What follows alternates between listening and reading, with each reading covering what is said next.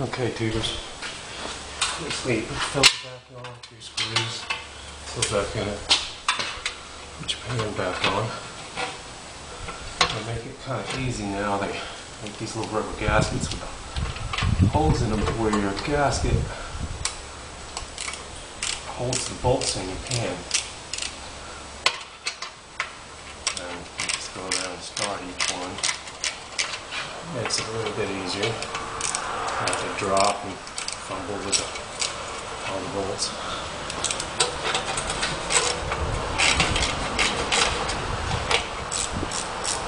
Just go around and start each one.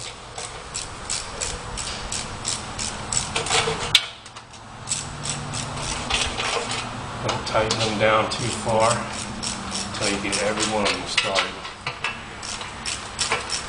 Otherwise you'll be taking it loose again.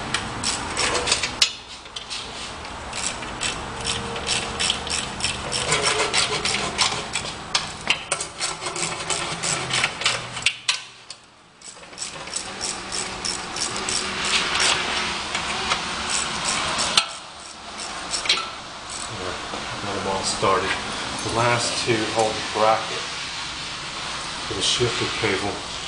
But seeing somebody is put a turbo 350 in where a turbo 400 is supposed to be, and they drilled a hole in the bracket to make their system work.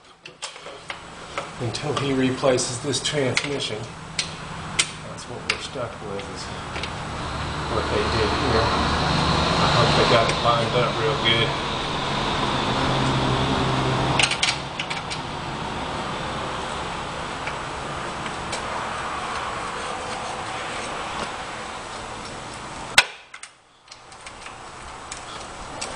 Because there's really no adjustment.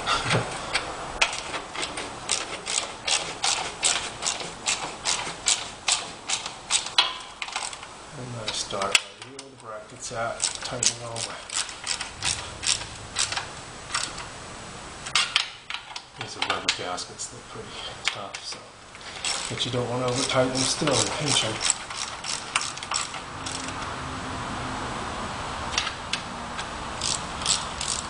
Don't take much.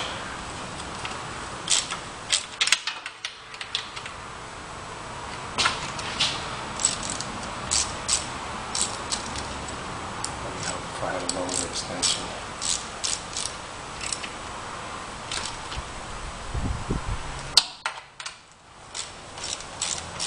You go around this pan 2 or 3 times, tightening up, just to make sure you got it all. The same tension.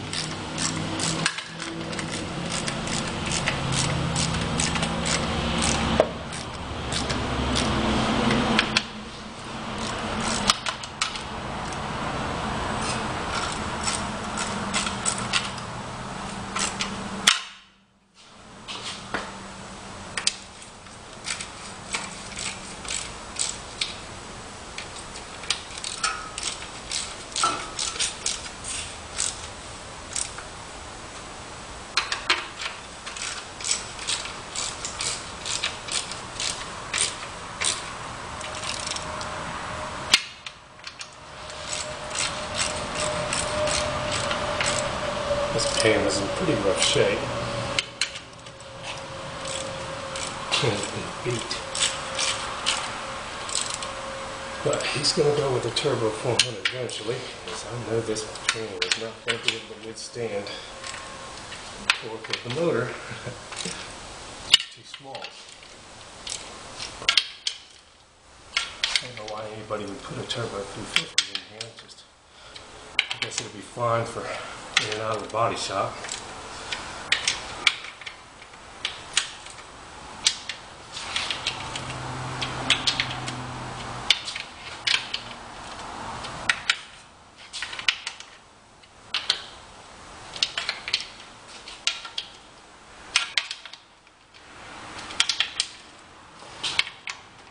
I just go around it 2 or 3 times so I get them all just right. That's about it for me.